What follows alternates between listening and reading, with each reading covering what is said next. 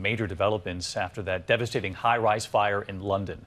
Tonight, the first images now coming in from inside that building. ABC's James Longman from London.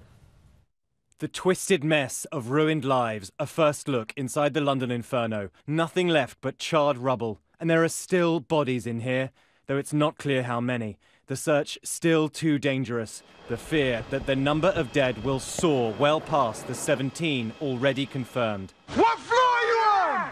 The horrors captured on social media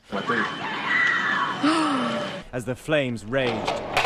We're stuck on the 23rd floor!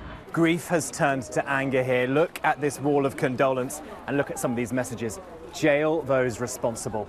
This is an accident that never needed to happen. And questions for the building managers. Did the insulation and exterior cladding recently installed cause the fire to spread? And crucially, where else is that material used? An expert tells ABC News that it is part of commercial construction in the United States, including New York City.